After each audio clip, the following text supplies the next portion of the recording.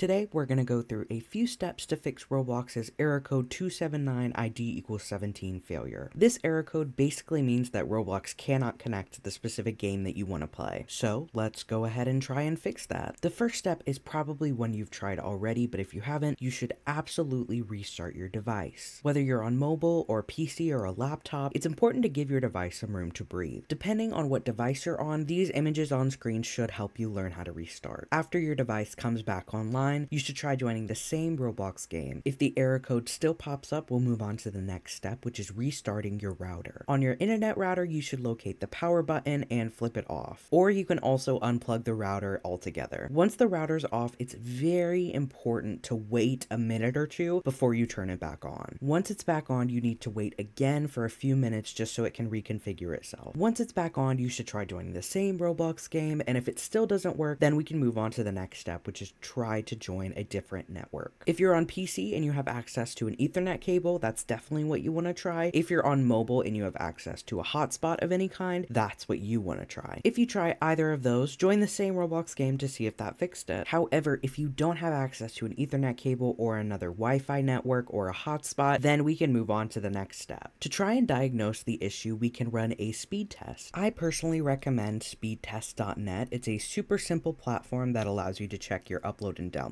speed. Once you make it on the website, it's as simple as clicking one button, the go button. Roblox actually recommends an internet speed of 4 to 8 megabits per second. So if while you were running that test, your internet speed often dropped lower than those numbers, that means you need a different network, or you need to try to limit the amount of devices that you're using on your network. If the speed isn't the problem, then it may be your browser. For example, if you're using Google Chrome, you may want to switch to Internet Explorer, Mozilla Firefox, or even Opera GX. If you try joining Roblox from a different browser and it works without the error code, that means that you should use this new browser to play Roblox from now on. If it still doesn't work, we'll go ahead and move on to the next step. Now, this next step can only be done on a Windows computer. We're basically going to check our firewall and antivirus software. So let's go ahead and search for Windows Defender Firewall.